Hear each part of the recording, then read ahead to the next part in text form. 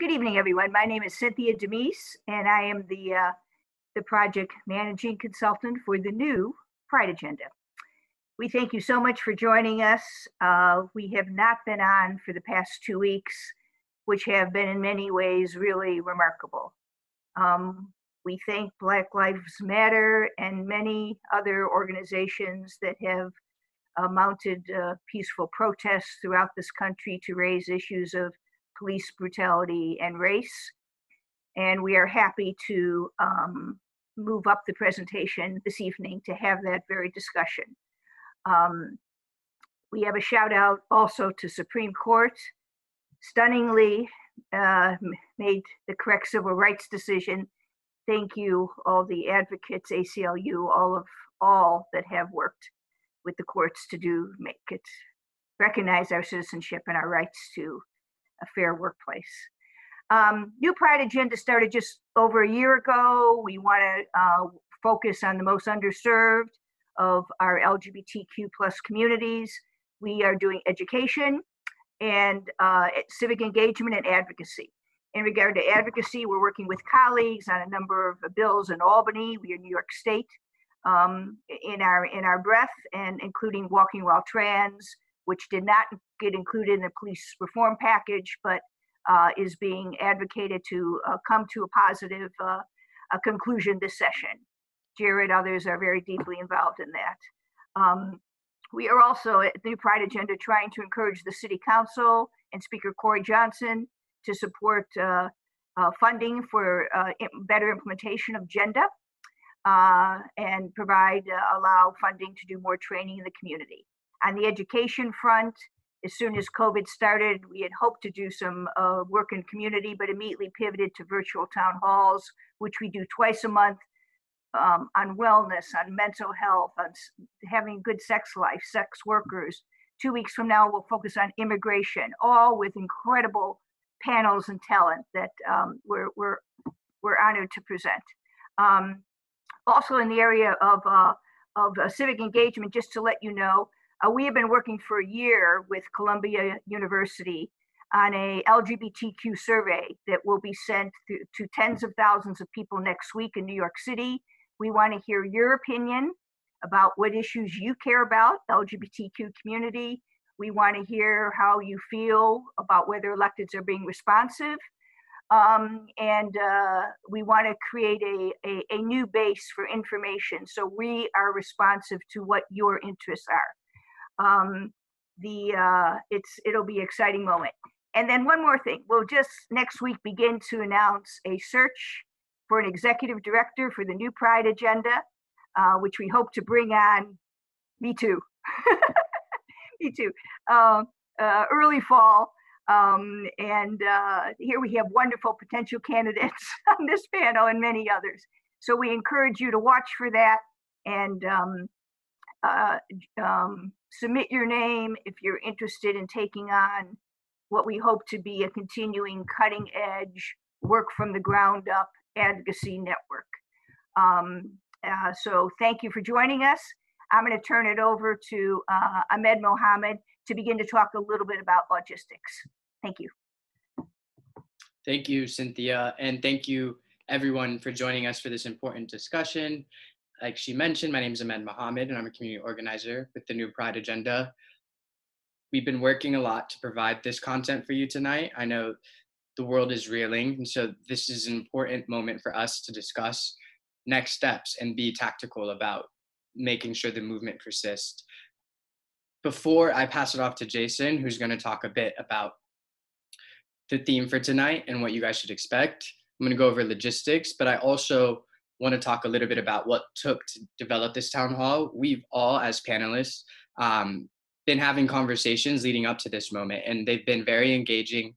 And at certain points, they have also been points of disagreement. And so tonight, we also might see a little bit of that, a little bit of disagreement. And I just want everyone to know that disagreement should be perceived as something positive, where you're trying to unite movements here. And so there are multiple movements within movements and natural tensions points that exist. And so part of the honest work is to talk about those disagreements and internalizing them as things that are positive. And so I'll go over logistics real quick. At the bottom of your screen, there's a Q&A button. Please feel free to engage with us. We want this to be as interactive as possible. So any questions that you might have, I'll be sourcing to the panelists and myself. We also recommend you keep your screen in gallery view. That's the Brady Bunch style, just so you can see all the faces at the same time, see how people are reacting to other comments. And we're gonna hope to have this a round robin style. So you hear from multiple voices about multiple topics. And let me know if you have run into any logistical problems.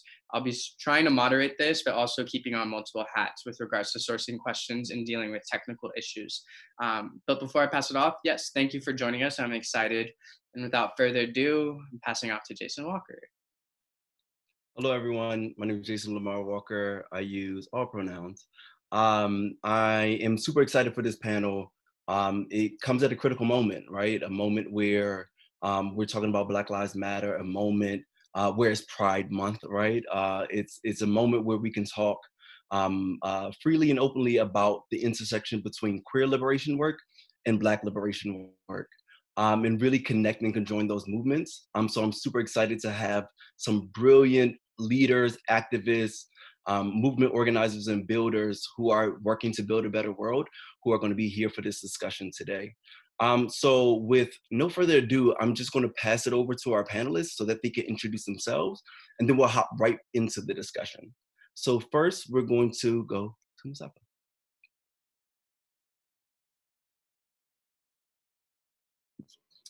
Hi, folks. My name is Mustafa Sullivan. I'm the executive director of Fierce.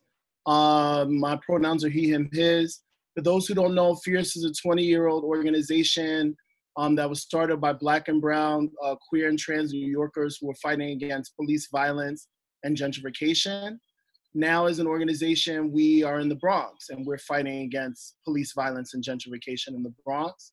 And we also are particularly taking a stand against homelessness of our queer and trans young people who often are pushed out of their families of origin because of abuse and or violence. Or violence in the community or in the schools. I will leave it at that because I know we have a lot to talk about. Thank you. Jared? Hey all, my name is Jared Trujillo. My pronouns are he, him, or his, or whatever is respectful. I'm the president of the Association of Legal Aid Attorneys. It's a union of about 2,000 legal workers that do a lot of the work to uplift low-income New Yorkers.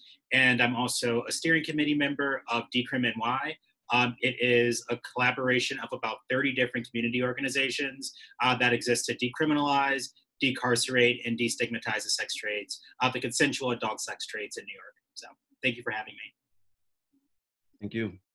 And finally, last, but definitely the greatest, Lala. Hello, everyone. I am Lala Zanel. My pronouns are goddess, queen, sister, and she, her, hers. Happy Pride Month. And so I'm happy to be, one of the girls here, one of the leading fiercely trans women of color on this panel with a group of men of color. And so that's just really powerful to me to have this conversation. I work at the ACLU where I am the Trans Justice Campaign Manager, where I do work impacted around our trans communities with different affiliates across the ACLU spectrum around decriminalization of sex work, ID documents for transgender non-conforming folks, conditions of incarceration, which is very important right now, and trans kids in sports. And so those are the things that I work on, as well as working with other departments within the organization internally and trying to really bring trans issues and people of color leadership within the institution. So I'm really excited about that work.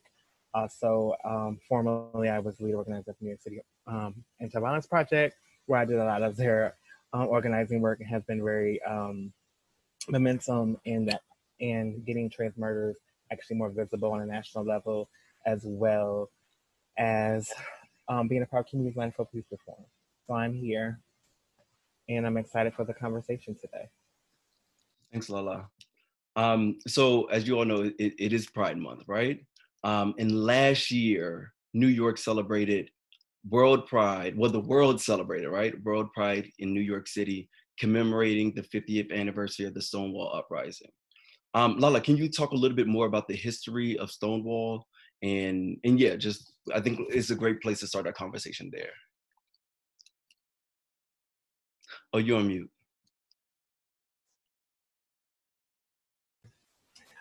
Can you hear me? Okay. So for me, it's very, I think everything happens for a reason, and I always believe that history does repeat itself.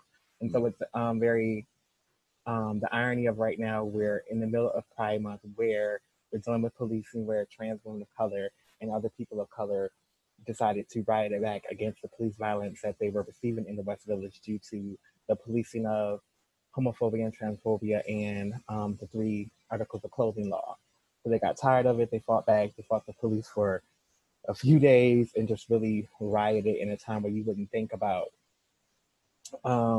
the world being so receptive of us rebelling in that way. And so to have us right now and Black folks in the same moment doing the same thing, and that has just been a build up of people of color tired of these systems.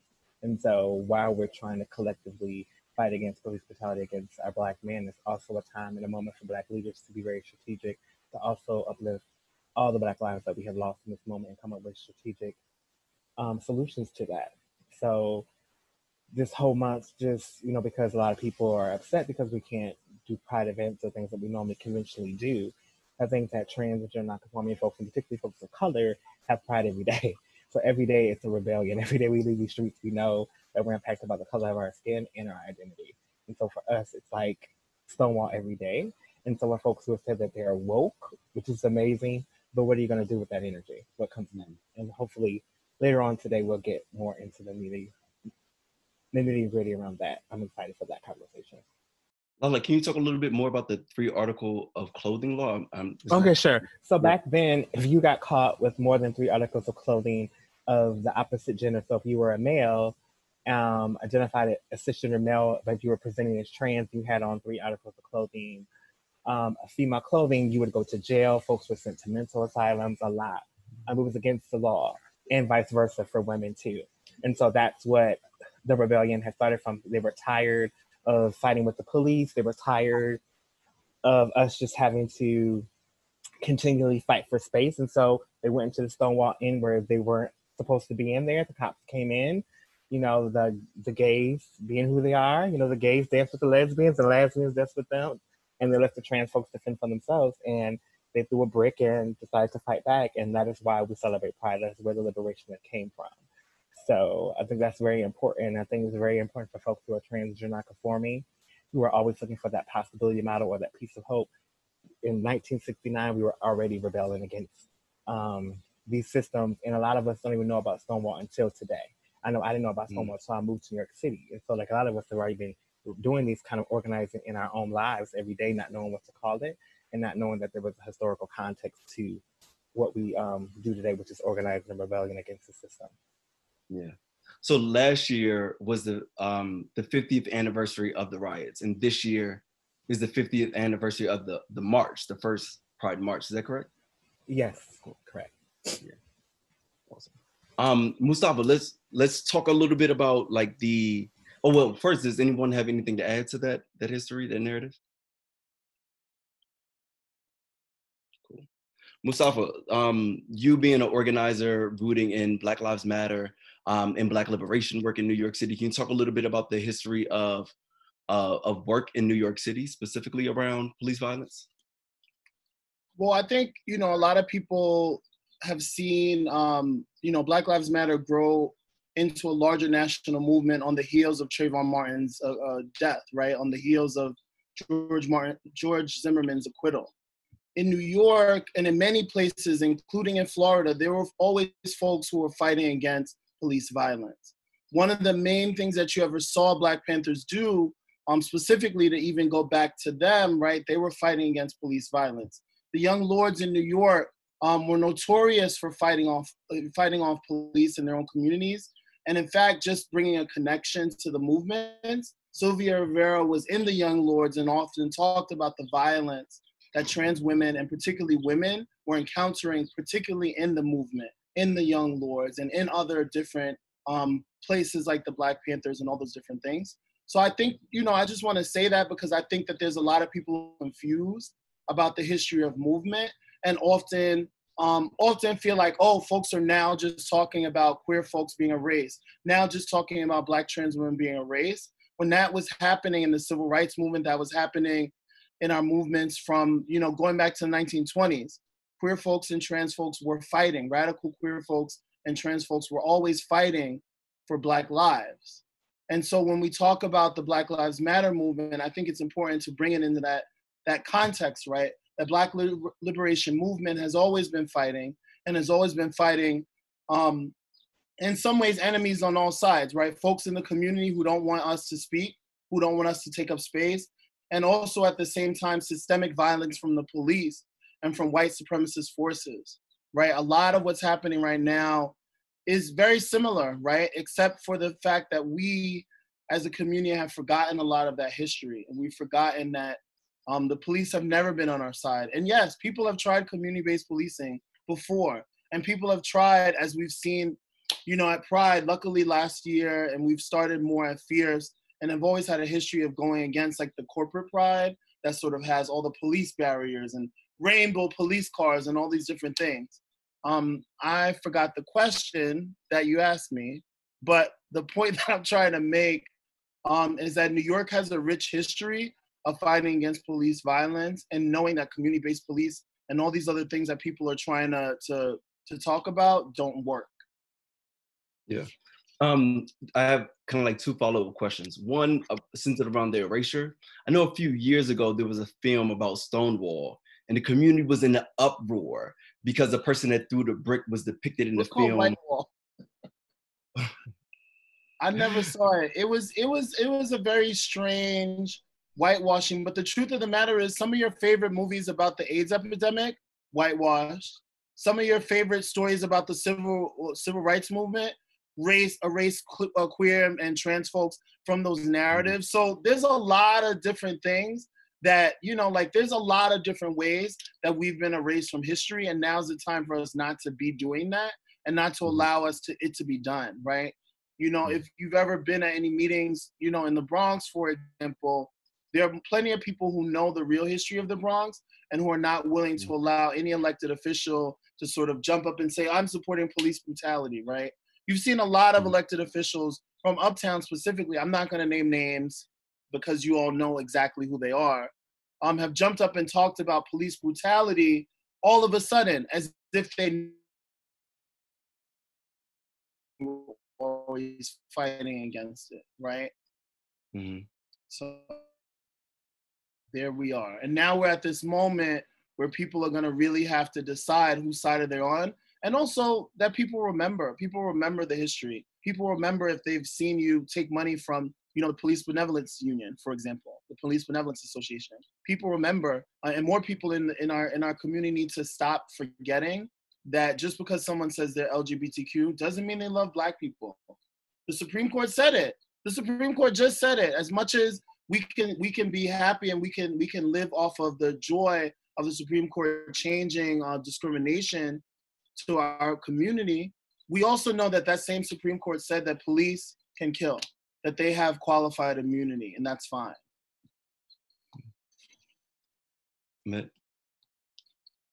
Thank you, both Mustafa and Lala, for laying down the historical framework and grounding this conversation. Jared, I want to turn to you and kind of pivot a bit to the current, if you could describe the current state of play in the policy world regarding what it means to defund the police, reimagine what the relationship between community and safety looks like.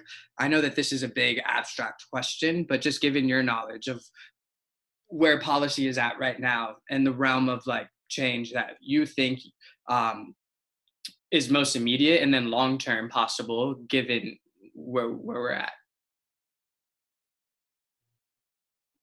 So something that I think was really interesting that Mustafa just said is that there is a really long history between Black, queer, and trans folks of fighting against the police.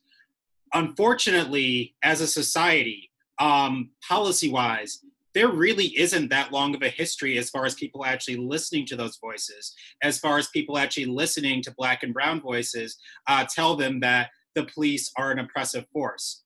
The police, like in year after year, police are always recognized as one of the top 3 most trusted professions in the world. I became a public defender in 2014, the year that Eric Garner died. The year that I became a public defender, NYPD's budget was $4.6 billion a year. 6 years later, it's $6 billion a year. That means in those 6 years of us seeing videos of them brutalizing Black and brown folks, of us hearing the stories of so many Black and brown folks and the interactions that they're having with police, and not just death, but I mean just planting drugs on people, beating up teenagers, all these stories that we've been hearing during all this time. And what do? We increase their budgets. So something that's really exciting about this moment within the movement, and it's terrible that it took Leilene Polanco Extravaganza's death to make this happen, and it took George Floyd's death to make this happen. But people are finally starting to see what Black and brown folks, and especially Black and brown, queer, and trans folks have been telling them for years, is that the police are not your friends. We could talk about police reform all day, but at the end of the day, it's not an issue of the police needing to be changed. It's the issue that police are just too omnipresent within our communities, and police will never be our friends, and will never be safe as long as our communities are over-policed. The good thing is that there is a lot of movement going on right now. Defund the police, some people call it a toxic term. It's interesting, the people that I see call it a toxic term. I've never seen them in like police accountability movements, but whatever. But you know, defund the police, it means a lot of different things, and it matters. It means more than just, you know, cutting $1 billion this year from the NYPD. What else does it mean? Well, it means reducing the interactions that people have with police officers. So something that was mentioned very briefly, the Walking While Trans bill, it would repeal Penal Law 24037, loitering for the purpose of prostitution. This is a constitutionally dubious law that's been on the books since 1976. And in 1976, it was unconstitutional, and in 2020, it's unconstitutional.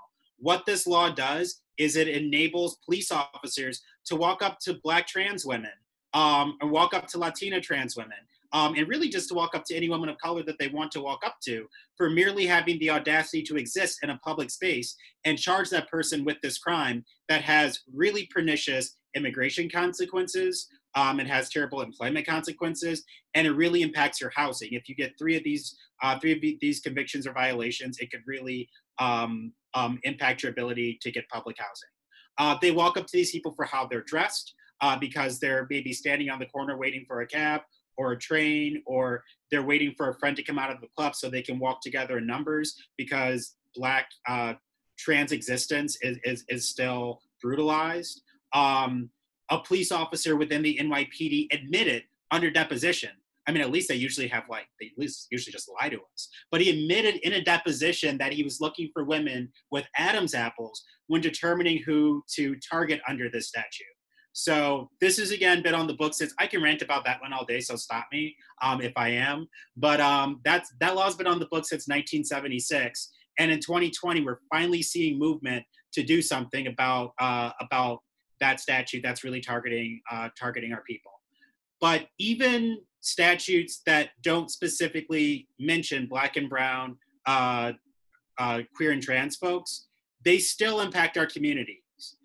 The entire criminal legal system, it more adversely impacts our communities than anyone else. 47% of Black trans women are incarcerated at some point in their lives. So we really do need to think about the criminal legal reforms in a holistic way. And it's something that I do think that New York is starting to do. And also, when we think about criminal legal reforms, we have to realize, like, what is the criminal legal system? You know, when I was a public defender, I would talk to people about what happens if you take this plea, what happens if we go to trial and lose, what could happen with your case. But a lot of that conversation is beyond just their case. So the criminal legal system is emphatically tied to immigration, because immigration can have some of the most pernicious consequences within the criminal legal system. It's tied to employment. For so many of our people that already experience so many barriers to jobs and employment, that having a criminal conviction or even a violation can even exacerbate that. It's tied to the foster care system. The best way to determine if someone is going to end up in the criminal legal system is if they're in the juvenile legal system. And the best determinant for that is, unfortunately, if they're in the foster care system, and how that is so dangerous and violent for our people. So, and to summarize, because I don't want to rant all night about this, but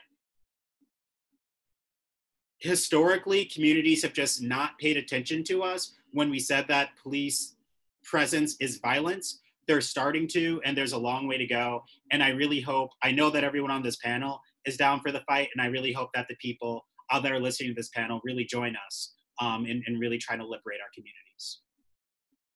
Thank you, Jared. That was very poignant. I think it's what struck me about what you're just saying, and kind of, I learned something new from Lala about the 3 articles of clothing sort of statue when you're talking about the history, and walking while trans seems just like another iteration of that, right? Like criminalizing someone based on their appearance, regardless of what they're doing, just because of who they are and how they look. And so it's insane how we're kind of still fighting, in a way, the same fight, but a different iteration of it, one that's more conniving, if you will. The fact that it's like very subtle and stuff like that. I think the next question is something for the audience, or not the audience, excuse me, all of the panelists, whoever is interested in responding. Hopefully we hear a few answers. When we're talking about defunding the police and reform, there's also like the necessary coupling of investing. I was going to say reinvesting, but we kind of never invested in our community in the way that it deserves. And so I don't know if you guys want to speak to this at all, if anyone can talk to what sort of, we know this on this panel, and some of us have been doing this work, but just so we can do the work of educating, what sort of ways can we reimagine the investments that we make at the city level, at the state level, for these marginalized communities, and resourcing the funds that we usually give to police departments? I mean, well, I think we already have. I think we are doing it now. I think we've been doing it ever since we got into this pandemic. I feel like the community has come up with so many solutions on their own that when this is over with, we need to push on those systems that this needs to continue. So we've been having folks bail out folks left and right with lower end offenses and stoling our folks out. Yeah, I've been having folks doing work with DAs to get DAs not to prosecute lower end offenses or prosecuting sex working charges. Just, around the basis of just like health. Also the well-being of folks that are in halfway houses and in shelters. And so I think that we've created community-based solutions, as well as community raising money to bail people out and to house people and get people food and essentials and things of that nature. And so I think we've proven to ourselves that when something like this happens, we do come together and we know how to organize and come up with solutions and plans without the system. It's like, now that when it's over with, to continue that. Don't think that, that only happened for that period because of a pandemic, but also to believe that, no, this can happen every day. This is not, you made it in that moment, you can continue it. There's a way to continue community-based solutions. Yeah, I have just a quick follow-up question to this point around what does it look like in the new world, right, so to speak, of policing, right? It was interesting to see what's happening at Minneapolis as kind of like the guiding light as to what do we do. And a Black trans woman who is a city council member, Andrea Jenkins, is talking about shifting into a public health model, talking about COVID-19 and racism through a public health lens. Can you talk a little bit more about that and a little bit around, there's a conversation about divesting from police, but what should we invest in to help ensure that our communities are healthy? So yeah, I just want to kind of open up that piece. I think one big part of it is economics, right? People are starving already due to this pandemic, right? Homeless folks were pushed all over this city and we're barely given any place to live safe from pandemic, right? And there's still people living in this city right now and all over this country in the streets right now. So when we talk about what the pandemic is, when we think about how racism showed up to rear America's truth that was already happening, we have to look back at places where we already were neglecting. So that's homeless folks. That's all the people in prison. Let's be clear. People like us, many of the folks who are on this panel, I know, we also need to look at our prisons, right? There's all types of Black folks locked up who are dying in prison that we have forgotten about. But yet we're talking about defunding the police. We also need to defund the prisons. And we need to start thinking about what is it that creates violence in community? Starvation, lack of education. What's the quality of the schools right now, right? When you know, not to bring us back to violence within our community, but one of the folks that several folks know that we supported was Abel Cedeno, a young person who was bullied in his own school in the Bronx. And the DA, the same DA that basically said that Abel Cedeno is a murderer, is also the same DA that said Layleen Polanco should have died in prison. That's the same DA. That's the same court system, right? So when we talk about defunding the police, know that many of us are talking about a whole system of violence that's landing on our bodies, that's landing on all of us all the time, constantly. And then to compound things worse, we're fighting and killing amongst each other. And then we also know attacks from white supremacist people that's happening right now as we speak. So there's so many different parts that this defund police argument has opened. But I say that we really need to look at all the things that we've already neglected in our community, that many of us have been fighting for years and years and years. Anyone else? Yes. Yeah, just real quick. The things that, because Jason, you asked, like, what should we be funding when we're defunding the police? We should look at the things that we decided to defund first before we decided to defund the police. So, you know, it's not like getting to this defund the police framework is something that was created overnight. Before all the outrage happened, the first budget item that people are really up in arms about was the defunding of the Summer Youth Employment Program, which employs a whole bunch. It employs about 75,000 kids in the city every year. A majority of them are Black or brown. A lot of them are low income, and it creates a lot of priorities for placement within the program for people that are, say, living in NYCHA, or that are court involved, or involved in the foster care system, and really kids that just need it because of the different systems of oppression that they have to deal with every day. That program was funded with no notice, not even an email, to the program participants. I haven't been a juvenile defense attorney since 2017, but I still keep in contact with some of my own clients. It is ridiculous and disgusting that my clients had to find out that this program was defunded from a lawyer that they haven't even had regular contact with in 3 years. But meanwhile, while we were cutting $150 million for that program, we were only talking about cutting $24 million from the police at the time, which is 0.39% of their budget. So look at the programs we were thinking of cutting. We were thinking of cutting that. There was a program for runaway and homeless LGBTQ youth, a specific jobs program for them. Only $2.7 million over 4 years, and we wanted to cut that immediately. Always look at immigration programs, because those are usually first on the chopping block because they can't vote, so who cares about them, right? As a society. The fact that youth programs in general were cut about 40% when we couldn't even cut the police by 0.4%.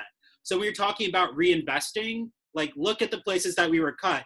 Look at the people that were disposable in the first round of the mayor's executive budget. And really that's where we should be investing money. And finally, just to I love being here in this space with Lala and Mustafa, because the entire time they're talking, I'm just yes.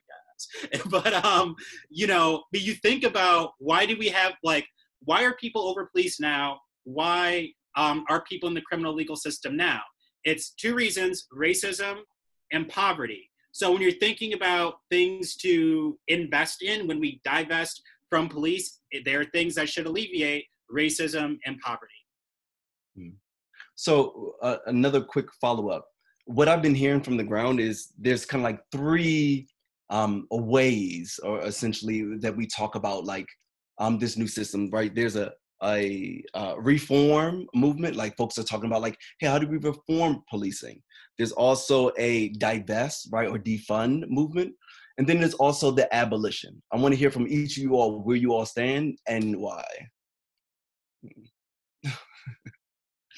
Hot seat.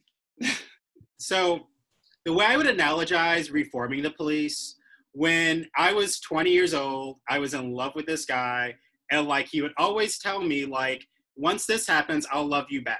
So it was just like, at first it was just like, oh, let me get an apartment. And then it was just like, oh, let me get a job. And then it was just like, oh, let you get a little bit older. And like, there was like always these metrics that I could just never meet until 6 months later, I'm just like, oh, this man is never gonna love me. And we gotta realize like, that's how it is with police and police reform. We can ask them to do better. We can give them body cameras. We can like put all these things in place for the police to do better, but they will never love Black and brown people. And that's just the world that we live in. So where am I? I'm an abolitionist. When I say defund the police, like in my heart, I mean like get rid of all of them and have more community-based solutions for this. Also, however, defund the police, it's a term of art, $1 billion, only 15% of their budget, but it's a start.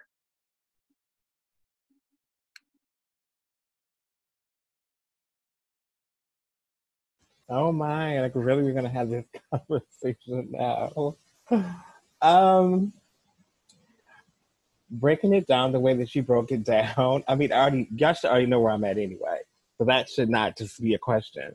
But the way you broke it down, I think that is why I've always been an abolitionist. Like how much we reformed, like this is reform. Nothing ever changes. We reformed. Ain't nobody stopped dying. It's more people arrested than ever. We defund it. We defund it. Like I'm just it's out of there. I felt like what's gonna happen? What could possibly happen? It's worse now. So like just let the whole thing go and we'll fix it from there. From the ground up, from community on up. That's just where I'm at with it. Just to get to it. Yeah, I feel like that's the next wave. Just go ahead and do it. We're already in the streets anyway. Just go ahead and just go on and abolish it. And we would just fix it from there and make models on how it works. Trial and error. Like what more is gonna happen? Like it's already messed up and they're messing it up. So I don't get it.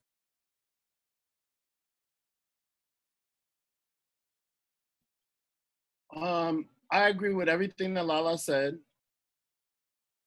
The only thing I want to add is that, I know Lala, so I would assume that you also agree with this. This is about colonization.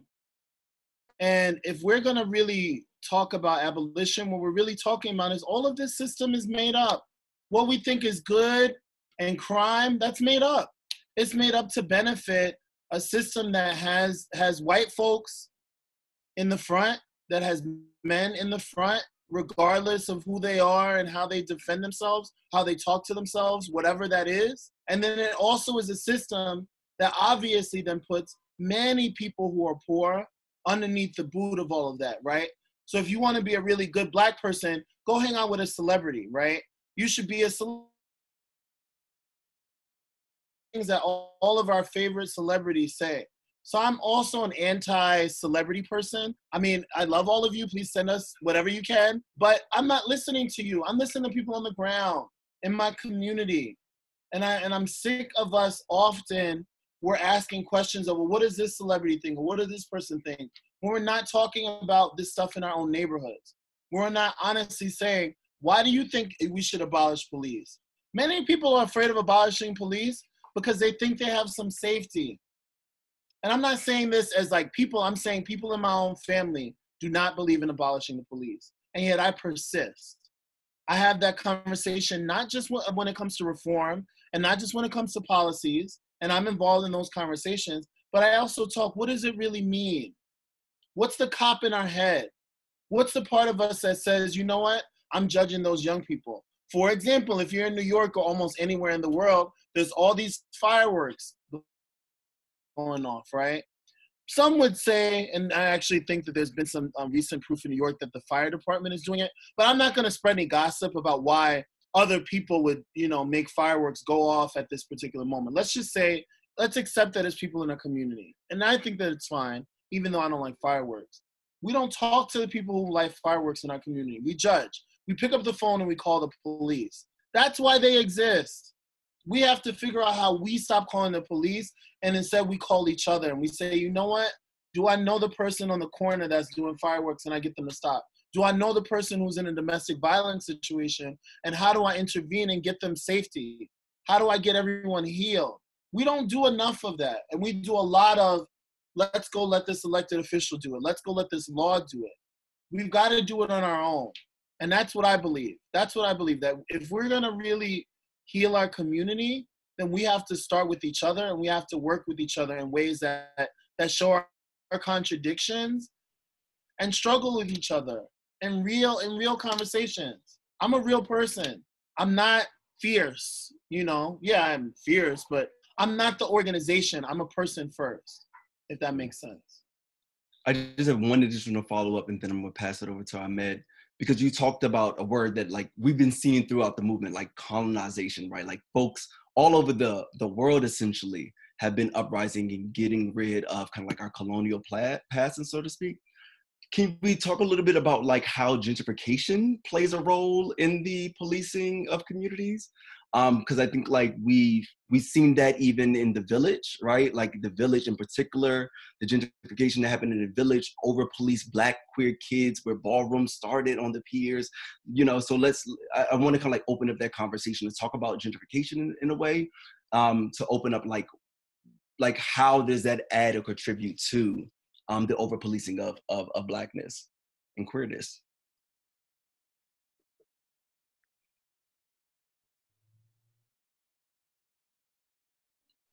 I think. Go ahead. No, go ahead. No, I want to hear you. I mean, I don't think that, I think that that's something else, again, that people are building a layer to make another excuse. Like and we call it gentrification. So it's like this new thing, like, oh my gosh, the gentrifiers have done this. No, we have participated as well. And so it's about calling it what it is. It's coming into somewhere that you see as something that is wealth or that you can make money as. And it's funny that pretty much every queer pocket that has become historical areas, that is where they want to come in and make it a tourist attraction and push people out, and then police folks that are on the street and try to like make it something that it was never designed to be, in the ideology of this is making it better, instead of, like Mustafa said, talking to the folks that frequent those communities that live there. What do they want? And I think that continues to happen. And then folks who live there, who are able to stay there, who don't get pushed out, then they in turn believe that, oh, this is like so much better because I have a Whole Foods on the corner. I have all these immunities that are just putting Band-Aids on their racism, because then when you start going into Whole Foods, then you're police, like what you're doing in the Whole Foods. When you're living in certain buildings, policing of, do you really stay here, or how do you afford to live here?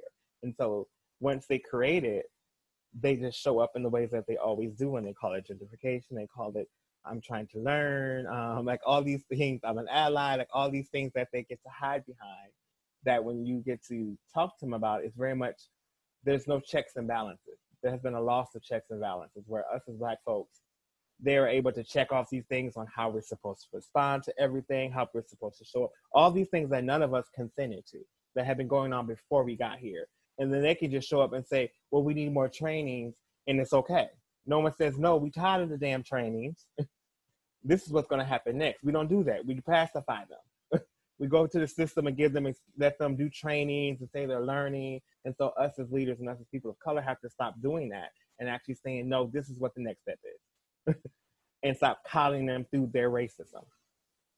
And letting them feel uncomfortable, because it should feel uncomfortable.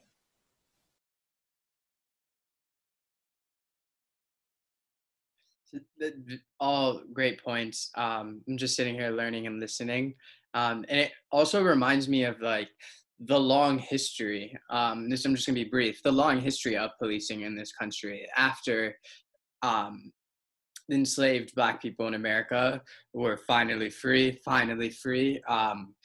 and that brief period of Reconstruction in American history where we kind of like got the closest to our principles of equality for all, obviously not queer people and women, but just on a pure race level, that's kind of the closest we got to it. But then the backlash and the use of the police as a force to kind of control that progression during Reconstruction by the Black community, Black Americans. And so part of what's special and feels different about this moment in time is that, I don't know, it just feels different. And I'm still trying to process why it feels different, but I guess like we could do that as a group. And some of the questions I know we've been asked by some of our attendees, I'm gonna read one out loud. And this is just for anyone to pick up on. So with all that's going on in the world, is there anything that is different? Do you think that we will see significant transformative changes for Black people? What does this mean for social justice and transformative civil rights for all of us, not just Blacks, but for all of us who live at or outside of the margins? And so I know it's like kind of like a multi-part question, but, and we've been like belaboring a bit of the issue, nibbling around it, but if we could talk explicitly about what feels different about this and how we can hone the difference and like use it moving forward, I think that would be a good point for this discussion. Well, one thing I think, and this is going to sound the way it's going to sound, the community of community-based policing people, the Stop the Violence people, the people who only believe that as soon as a Black person becomes elected, they become on our side people, they're losing. They're losing a lot of ground. And, you know, like, I mean, like, just being real, I love Black people, but we've got to get over the obsession of the image of Obama. Pro policies, laws, or giving up. We have to start thinking deeper about what do we really mean when we talk about socialism. And now, you know, all these socialists out there who are going to be like, oh, you know, for example, Bernie Sanders still does not support the defund the police movement. I am not surprised because I do not believe that political leadership can bring us the type of change that we're really talking about. It's much deeper than that. And I also don't think that people who do that type of stuff, I don't think that they intentionally are trying to hurt people, but I know that there's plenty of them who are just doing it for their own ego, moving up so that they can prove to themselves that somehow they're a leader for the community when they've forgotten and cut the throats of the people in the community. I know that those people exist also out there, but again, the more radical message is starting to be heard, and it's coming from people who are not just workers, right? Not just people who are in unions.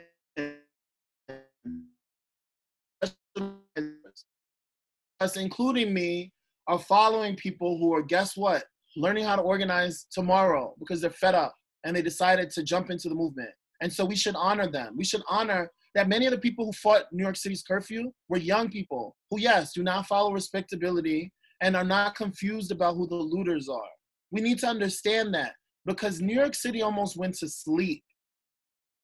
I'm telling you, 2 weeks ago, I was thinking about how to fight off a whole city that was going to go to sleep for the whole summer.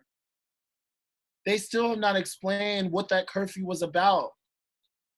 And there were those people who are afraid and those people put their bodies on the line. That is still the case. And we have to understand that sometimes we don't know why those people are putting their bodies on the line, but they're doing it for all of us to be freer, for all of us to be able to, I don't know, go outside in New York after 8 o'clock, even during the pandemic.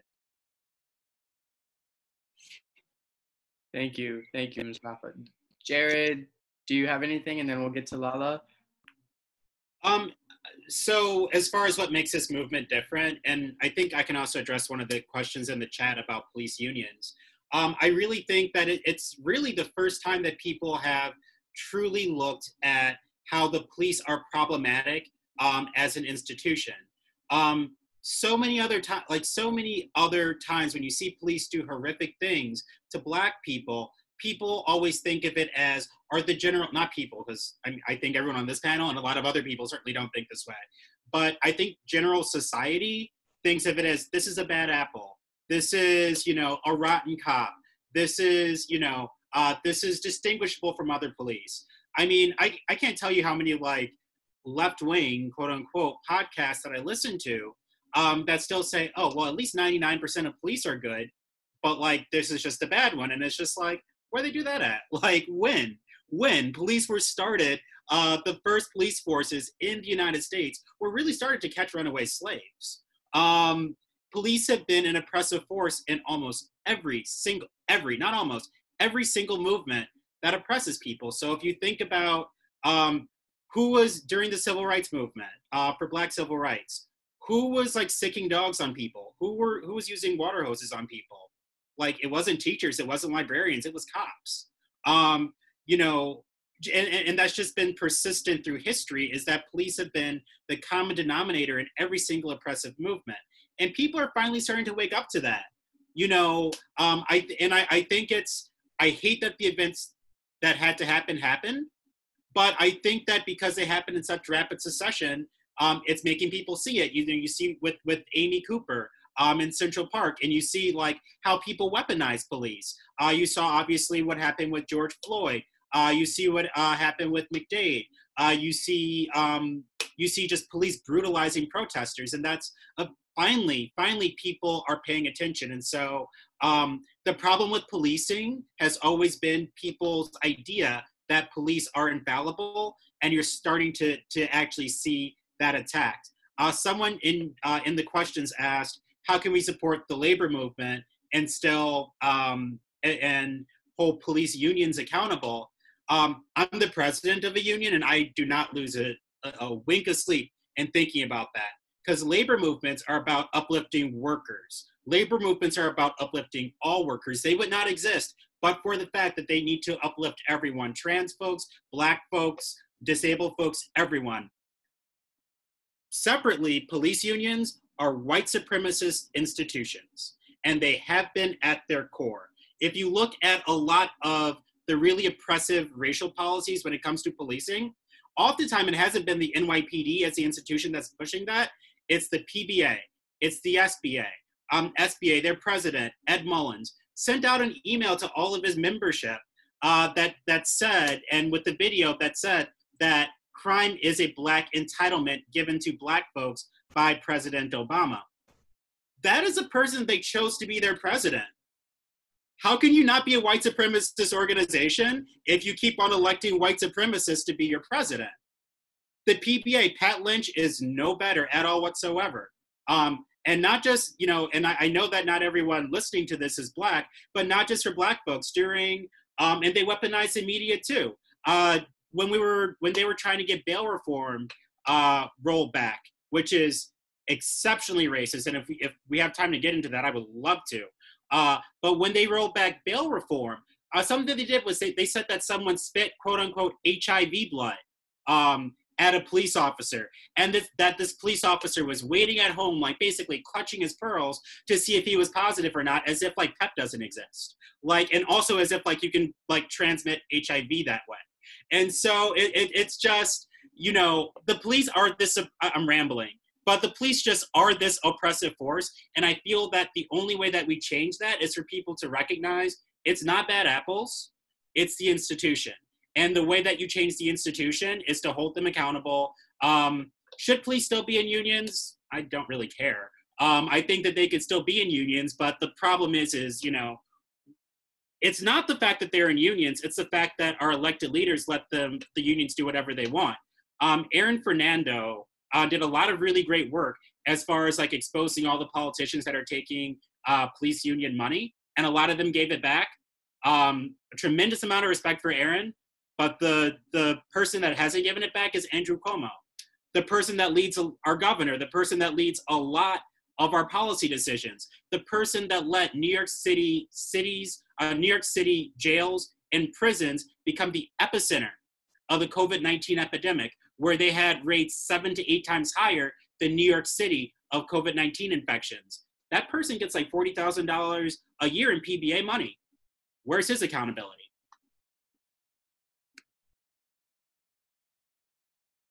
That is very, very all interesting points. I didn't know that about Andrew's work highlighting like the connection between union funding and politicians. This also kind of just reminds me of another sort of question if we're thinking back about how there are multiple movements within this movement, right? And that they're moving parts, if you will. And you square that with the history of both queer liberation and sort of the Black freedom fight, you see that there's a difference in like centralization, right? So whether it's like the NAACP having its heyday in the 20th century as like sort of an influence of power, they still have influence, but I guess the question is, how do you see those across multiple planes, and I'll get to those planes, but how do you see these spheres of influence shifting, changing, maybe one becoming less influential than another? Off the top of my head, I could think of a couple realms that would guide the convo, but in law and court, I'm thinking of Lala and the ACLU and like the work that they do in representing. And we also have organizations on the ground who also have a sphere of influence in another domain. And then like maybe resources as like a part of a movement. If you're thinking tactically, you have to know who are leveraging like the resources and the influence in that sense. So I guess if I just want to open it up to Mustafa, I know that you're unmuted, so if you just want to like talk a bit about spheres of influence and how do you think that's been changing across these domains? I mean, I think one thing that's definitely happening at the moment, people are getting back to doing important local work as opposed to just focusing national, right? And I think that we need to understand the history is the same also in the civil rights movement, right? It wasn't that people didn't know each other, and it wasn't that people actually, if you look at like Malcolm X, if you look at James Baldwin, if you look at Audre Lorde, they didn't like the mainstream movement. They were often repeatedly saying they are not a part. And you know, like I was raised Black Muslim, so I know particularly Malcolm X was like, I'm not part of what MLK is doing over there. And repeatedly went and repeatedly said this to the quote unquote nonviolent movement, right? There were many people that we forget that were also supporting what MLK was doing. And so I just wanted to say that because that's happening right now, folks. Let's not think that just because everybody who, for example, me, I'm being moved by people in the community you don't know. I'm being motivated and thought things about like essential workers and how they're being treated by people who are not going to come up on TV, right? Mm-hmm. So when we talk about movement, we're really talking about a whole set of people, that names that we know and names that we don't know.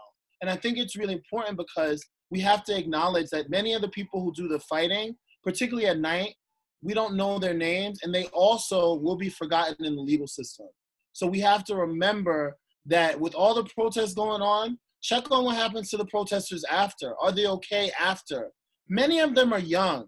Many of them are young people. This is the first time they saw police attack them. Many of them are people who have just first seen. There's little kids, and I said this before and I'll say it again. There are little kids right now who are terrified because they're 4 years old and they went on the phone and they saw police violence. Little kids. So I say that to say there's never a centralized movement. I don't care what anyone tells you. It's always multiple people acting together, working together. Yes, people know each other, but sometimes we don't know who the next, Sylvia Rivera is, or who the next Huey P. Newton is, because they're yet to be born, or they just started, or they just joined.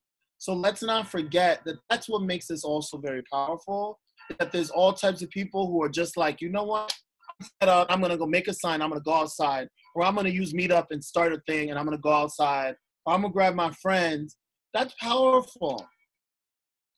Also, we have wary that there's an organized opposition. White supremacists are organized with the police, with our friend in the, or the Orange Menace over there. And so at the same time that we're organizing and take care of each other, we have to recognize that they have an intention on multiple levels. Mm-hmm. Anyone else have anything to add? I have a couple of follow-up questions. Cool. I have a question about as we start talk about movement work and intersectional movement work, and I think one of the reasons for having this is to share lessons from our movements, right? I think like one of the questions that I asked about, like, are there lessons to learn from the movement that was started or initiated? Let's not say started, but the moment that we're in right now. So like for me, I know that last year there was a big issue and conversation around pink washing of the movement, right? Like you had the Reclaim Pride March and the New York City Pride March, right? Two marches happening last year at the same time with two different interests. Are there any questions, like, are we seeing a blackwashing, so to speak, with these corporations who are investing in black businesses? Like I'm just trying to intersect movements here and recognize some like patterns. Is there a worry or concern about the blackwashing of movements as a lesson learned? So I want to open up there to get you all thoughts on that, and then also, are there other like lessons or things we should be mindful of as we continue our work?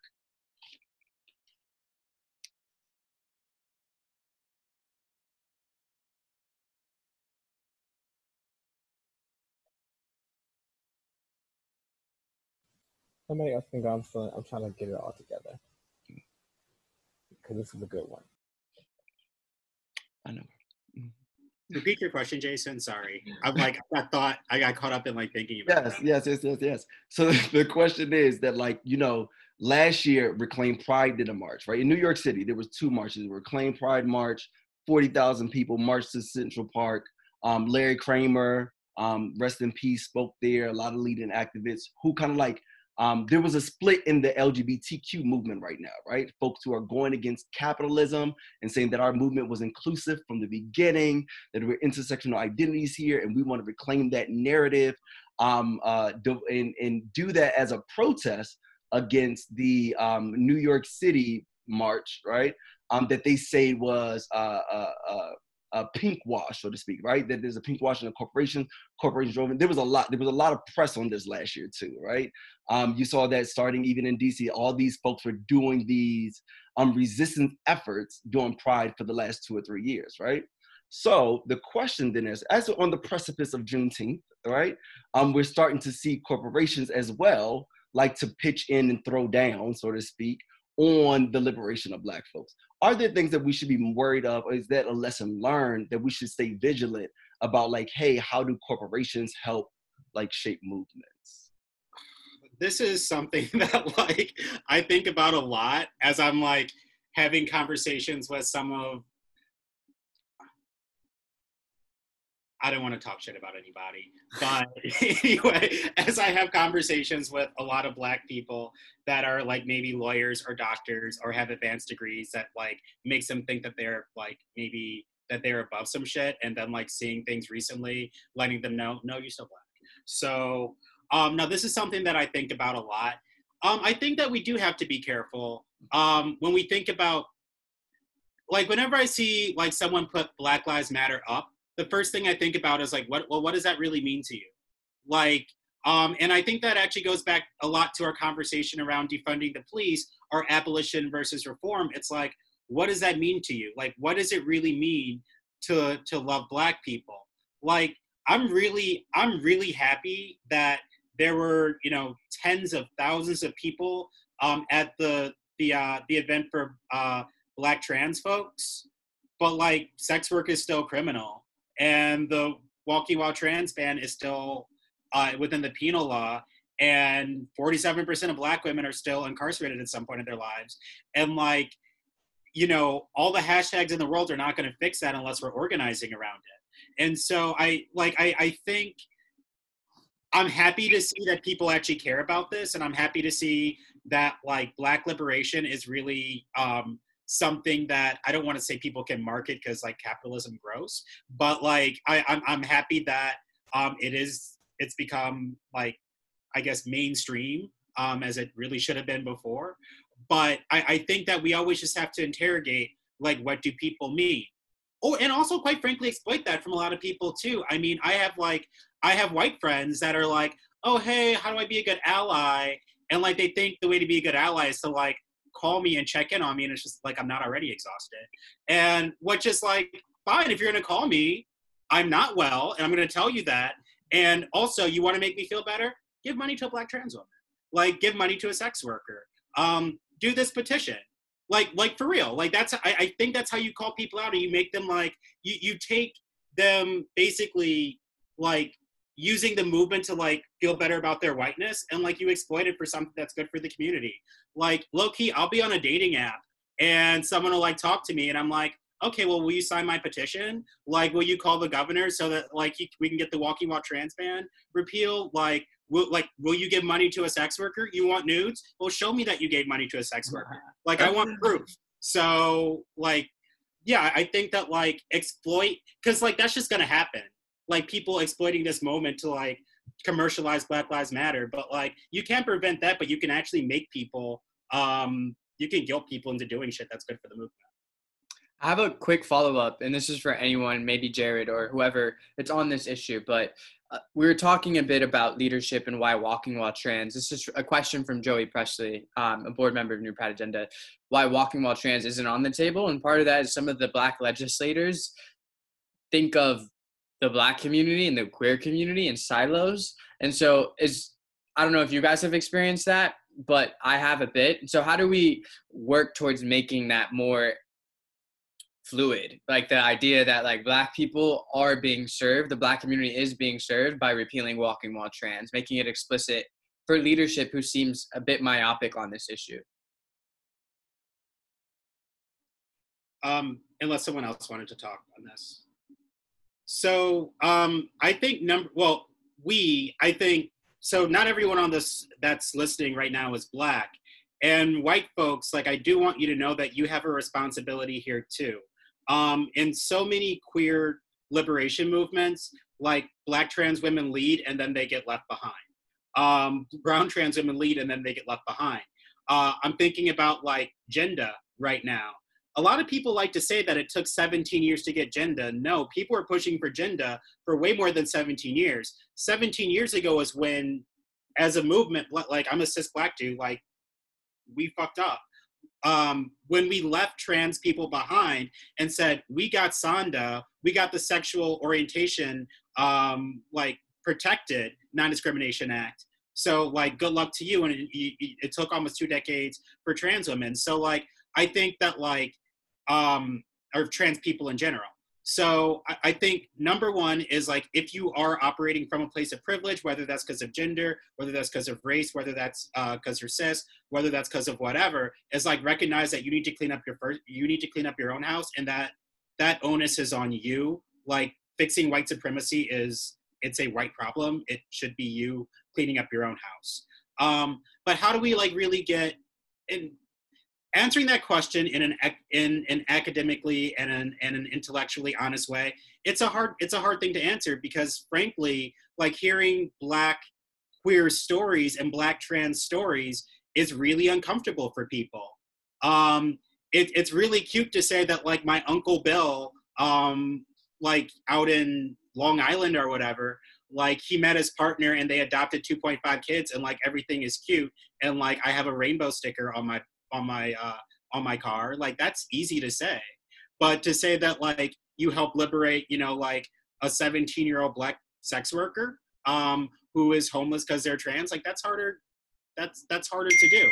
So I think like, how do we make it better? We continue to tell the stories, like hope that allies help, because that really should be on allies to fix their own communities. But even if they're not, just like tell the stories, and if people don't listen to us talk about them, we scream them, and if they don't listen to us scream it, we shout louder. Mm-hmm. Yeah, like just being real, like, you know, I'm from Brooklyn, but I've been in the Bronx almost 15, 17 years. You have to make people have conversations that make them uncomfortable. There's no way around it, right? Like, and those of us who want to do it, and those of us who don't, right? And that's just the reality that we have to, we're never gonna be able to get elected officials or religious folks to do that work on their own. We have to make the choice those of us who live in those communities to really challenge it. Otherwise, it just goes on as normal. It just goes on as like people just being complacent. And the reason why people have also moved forward outside of policy is also people fighting in our own neighborhoods, in our own hood for our survival and for our stories and for our legacies not to be forgotten, and for us not to be discriminated against people in our own communities, and not just letting, you know, a lot of people say this, not all kinfolk or not all skin folk or kinfolk, right? I don't let people who are Black just say any type of craziness around me. Anybody who knows me knows that, and that's how I live, you know? I'm not afraid to live the way that I want to live, and I'm also not afraid to fight for my community, and that's the way that it has to be, period. Nice. Lala, did you want to add to that, or? I don't want to add to that particular point. I was trying to, you know, turn the boat the other way, that we just bypassed the bit. But I feel like around the corporations piece, I feel like the lessons learned is with Pride, white folks were the ones engaging in the conversations and the contracts of those corporations. And so the learning lessons is that Black folks need to be in the room, Black trans folks need to be in the room, undocumented folks need to be in the room, disabled folks need to be in the room, women need to be in the room to be able to negotiate how that work looks forward. Not it's just a one-shot deal, but okay, this is one thing, but here's the plan for the rest of the year. And so I think that's a lesson learned, that we didn't monopolize on that. And also to the comment of, you know, I think of what needs to be done on the resource, I feel like, again, the pandemic has showed so much what we can do. I think we need to stop always waiting for a law or a system to say, I need this before. Like, we are human to human. We can do things we can do human to human. There are things you can do today to protect the person of the same communities we're talking about today, in your neighborhood, in your workplace, on your train ride, in your family. Like, there's work, like up here, that's cute. It's so many victories along the way that we bypass because that's all people put in their mind that takes for change to happen. No, you do that every single day when you engage with somebody. You do that every single day when you wake up and you're a Black person. Your duty is to dismantle the messages in your head. If you're a white person, you ain't getting up to talk about how I'm a challenge to white supremacy and how I'm moving in the world and how I'm treating people and I can shift my power. You need to go lay down and try it again. And so I think that for me, yes, in my job, it's a policy framework, but I can't, when I'm off work, it's also my job to do those lower level wins along the way. And so I think that's what people forget. Like, the work does not stop with that. When you go, it's like those lower level wins have to happen. If not, and we have to shift the power. We have all this energy of youth and different people that on TV I'm seeing with this energy that before it's not the same old. The people of me and Mustafa's era or me and Jason's era, like there's new people, and it's like, who are these people? And so like now that you have them and they're willing to be charged up, what are you doing with their leadership and what are you doing to invest in that? Because I'm 42, I ain't gonna be here that long. And so like just the reality of like, let's move and pivot and shift, like that's a part of the work as well. So thank you guys. Thank you everyone. I appreciate it. I just want to ask my final questions and then I'll pass it off to Jason to maybe ask his and wrap up. This is rapid fire, but I guess 3 things that come to mind. So I know there's like 3-part question. I'm that person, but like if we could make it rapid fire so we could get all of them in. How do we sustain like the youth's involvement civically? Like we hear a lot of talk before this about how like the youth just isn't showing up to vote. And I know voting isn't the only way that you yield change, but just as an example. So we're seeing a surge in youth involvement and it's coming because of what they're seeing on the ground. Are there any things that we can do as a community, people who are involved, to sustain that for them when they go back to school, maybe when there are other distractions? That's one thing that I'm interested in. Another thing, Lala, you just talked about things you could do on a daily basis to dismantle your own sort of thinking within the lens of white supremacy. Maybe just list a couple examples for people who are interested in that sort of work to try to take on a daily basis. And then Jared, you mentioned 10 minutes or so ago how bail reform is something you could go on for hours. We don't have an hour, but why is that so crucial? Like if you could explain so succinctly how it's criminalizing the poor and just the sheer number of New Yorkers who are in the criminal justice system or court involved because of their inability to pay off a bail. So I know that's a lot and I'm dumping it all on you guys, but I want to get some good answers before we sign off. And so I don't know who wants to take it away. Maybe we could talk about youth first, and Mustafa, because I know you brought up how there's a lot of energy on the ground, and you can take on whatever question you want to. But I'll just be brief and just say, just really having real conversations with young people, being honest and listening to them and really dissecting what's happening right now, right? Like, it's not about getting them to vote, but to me, it's more about making sure they're involved in the conversation. They have a lot to say. I've said this to folks before, but, think about how COVID landed on them, right? They had to go to school remotely. They've had to, then New York City all the cities put curfews on them. There's a lot of learning that they're doing right now that maybe adults aren't aware of because they're in their own worlds. And so have a conversation with them. Ask them what they think. Ask them what they think about, looting, like they might actually enlighten some folks who are really, like, oh my God, we can't burn our own community. Well, maybe they've thought about why it happened in a way that can open up dialogue,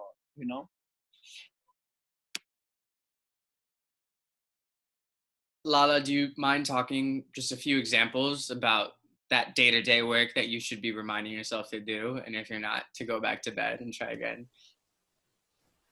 I mean, well, I could give you an example just right here in the comment section. Someone said, I don't believe in legalizing sex work. And so that right there, let's start and unpack that conversation. And so that is also a myth that we've been given, to be shameful of our bodies, that it's something that's dirty, that it's something that is wrong.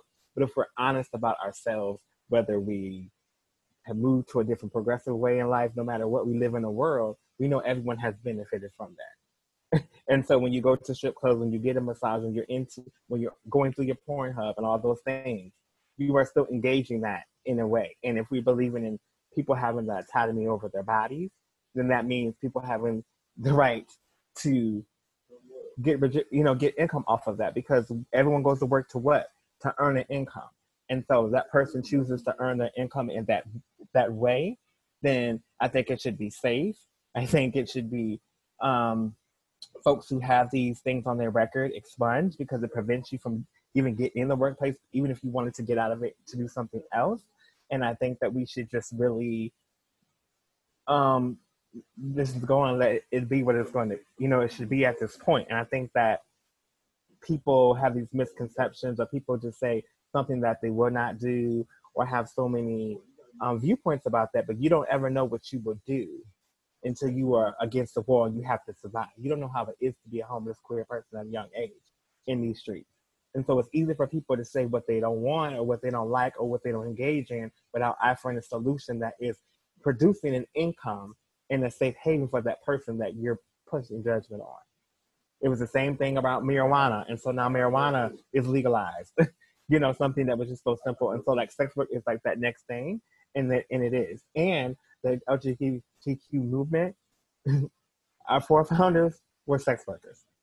They took care of half of your ancestors in the village off of sex work. I'm a former sex worker. I took care of many children. And so you're going to say that I was wrong for that? I shouldn't have the autonomy to do that. I've always used my body to give back, no matter what it is. And I think that people need to just stop those misconceptions of it. And particularly if you're not offering a helpful solution to get people out, usually you just say not to do that, or how easy to do. Your color, your gender, all those things play a part on you navigating further in life. And so we must acknowledge that. And that's all. It's so powerful. I appreciate you just being so frank. And then lastly, Jared, before I pass it off, if you just want to quickly talk about bail reform and just how it speaks to just like the institution of policing being inherently white supremacist. Yeah, real quick, thank you, Lala, for saying that, because I know that's like emotional labor and sweat equity.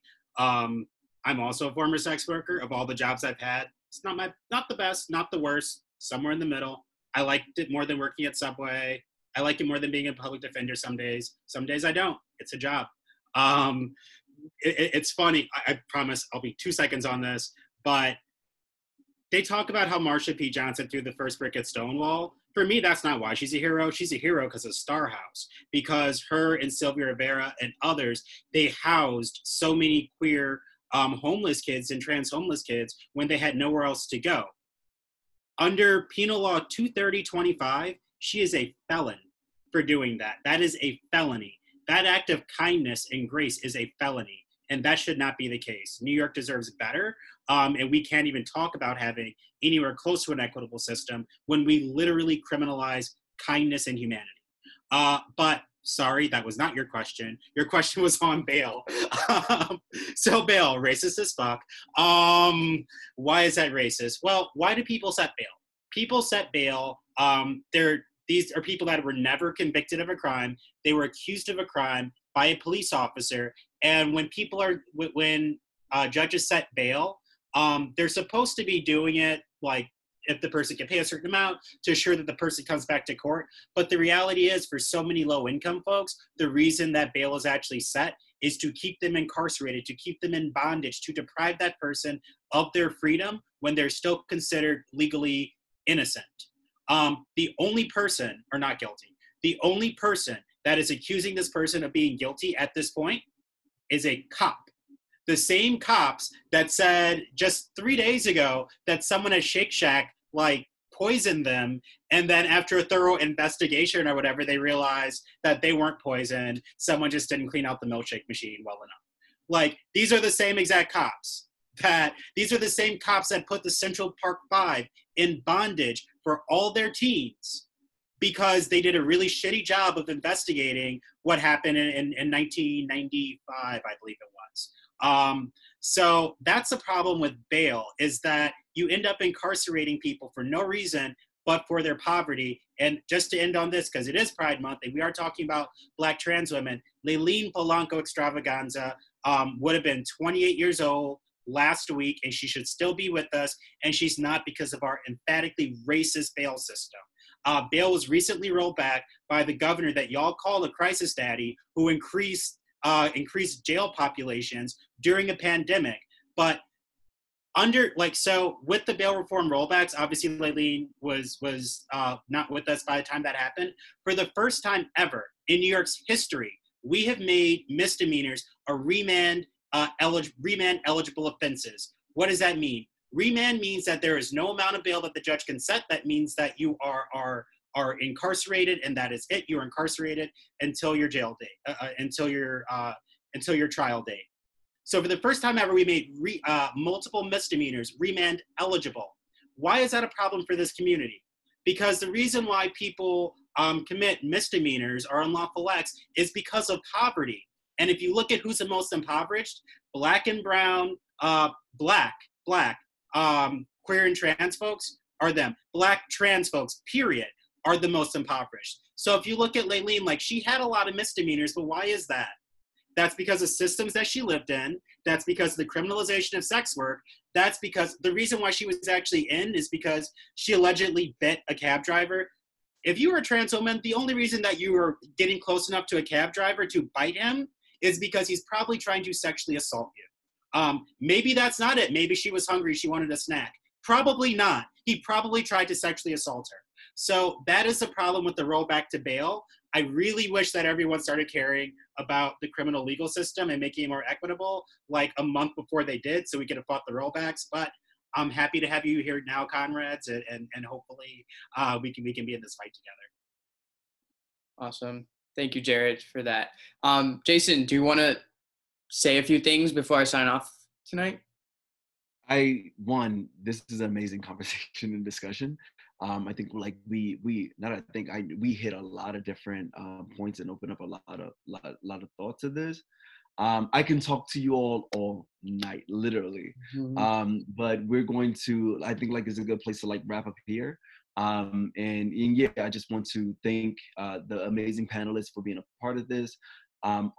Actually, let's if we could just get 5 minutes. I do think it is a very important conversation to discuss racism within the LGBTQ community. So final thoughts around racism within our community and how we can show up both within our community and then also in Black Lives Matter. Intersectionally, of course. Rapid fire, because this joint takes off at 8:30.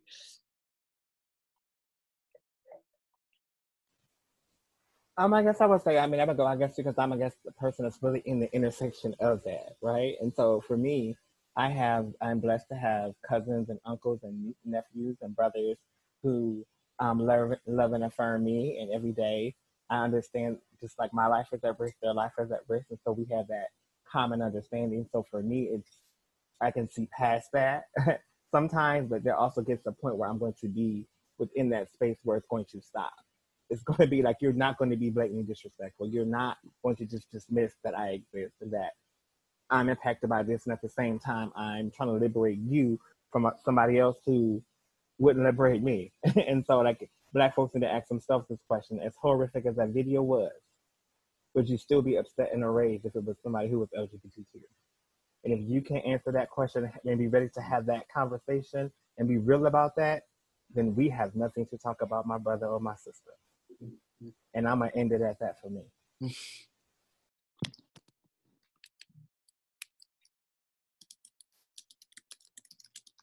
I think that's perfect way to Mustafa, did you want to add to that? Okay, cool. Okay. All right. So, yeah, go ahead, Jason. I'm sorry. No. No.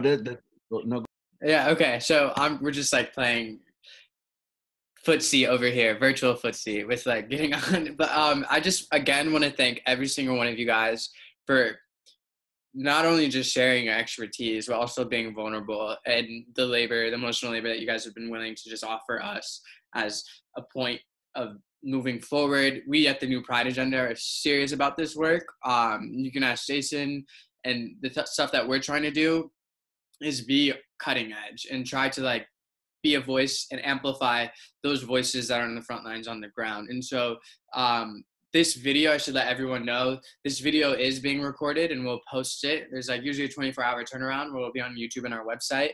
And then any of the resources that we talked about today, I know a lot of bail reform consortiums were discussed, bail fund consortiums, anything. I'll make sure to rewatch this and take notes and then post that on our website. But it's getting close to 8:30 and I still haven't eaten dinner. So I just want to say bye to everyone. Thank you for this good conversation.